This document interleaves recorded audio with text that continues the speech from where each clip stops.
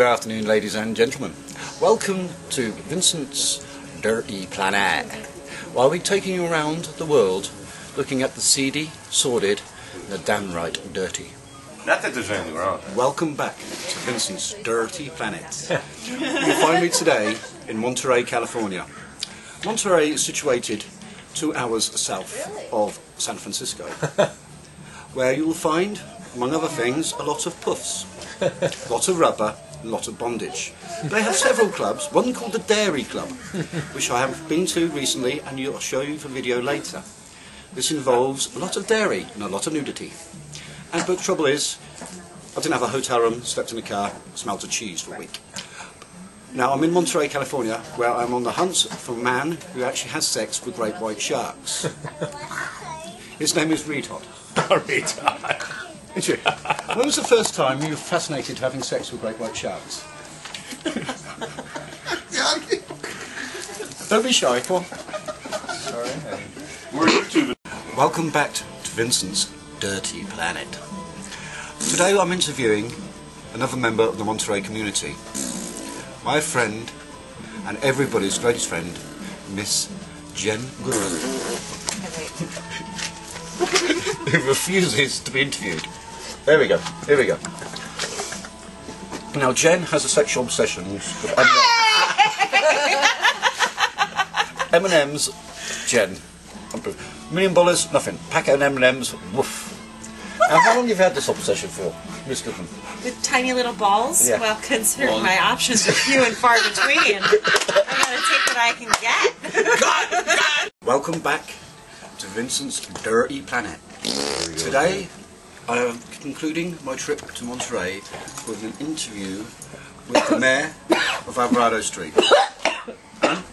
Now I hear you have this problem with Ecuadorian sex smugglers stealing your sea otters for sexual purposes. How do you comment on this? What the hell was that? That's an Ecuadorian sea otter. There's no official problem as recognized about Ecuadorian sex trade in the Monterey Peninsula. And I'd like to say that the kickback I got last year from the Ecuadorian government has nothing to do with that. But it is true that they actually paint them pink and say they're Mexican ferrets to get them through the border. Is that what that was? Yeah.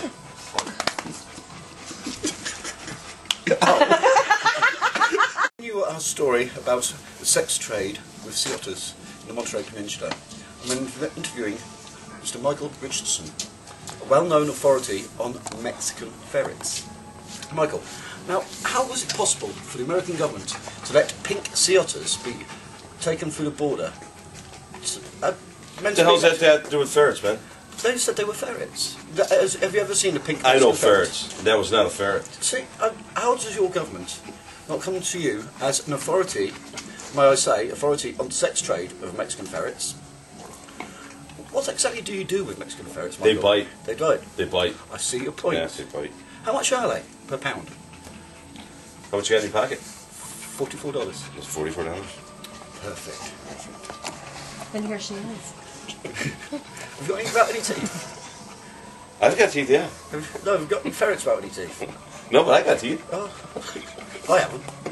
It is your dirty planet, It isn't is it? my dirty planet. Oh. $44 you said. Come here, my pretty. $44.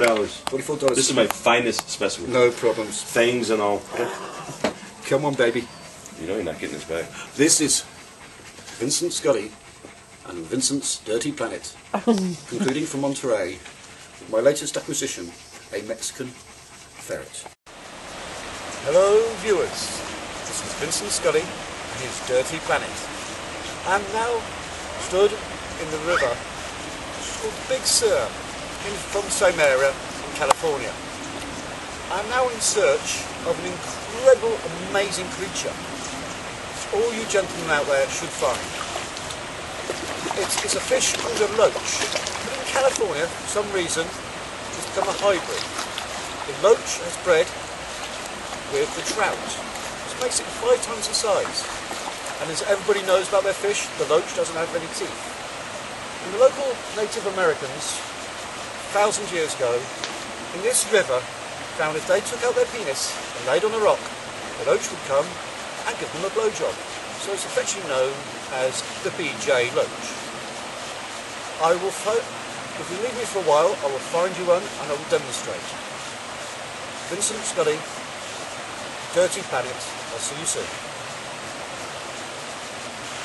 That's it. Like a gudgeon. Yes. That's a hard life. That's a hard life.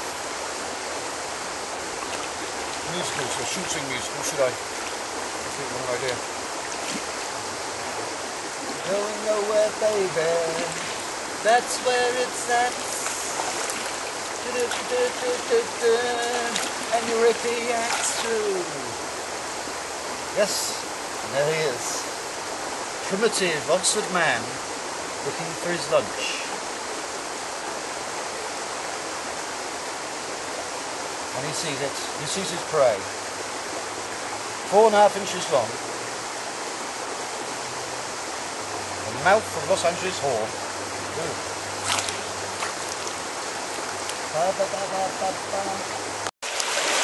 Ladies and gentlemen, welcome back to Vince's Dirty Planet. I have made an amazing discovery here in California in the Big Sur River.